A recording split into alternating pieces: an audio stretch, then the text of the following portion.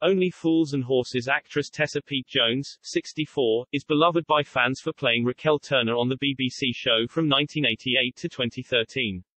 However, viewers of the hit sitcom may be surprised to know that the TV star had a long-term relationship with actor Douglas Hodge, 61, who played her on-screen son, for 29 years.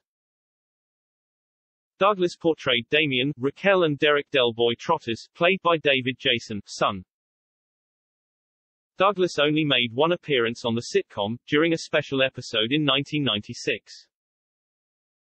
Tess's role was a recurring character, and she was part of the cast until the show ended that year.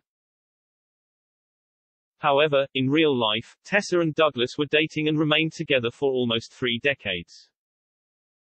The former couple parted ways back in 2013.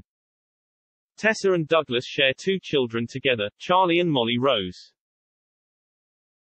The revelation comes after Douglas paid tribute to his real-life mother following her tragic death, in a tweet earlier this week. He took to Twitter on Monday to write a heartfelt message in view of his 5,400 followers. The actor shared a candid snap of himself hugging his mother, while kissing her on the forehead. He typed, "My mum passed away tonight from COVID. Happy Mother's Day Mama. XXXX."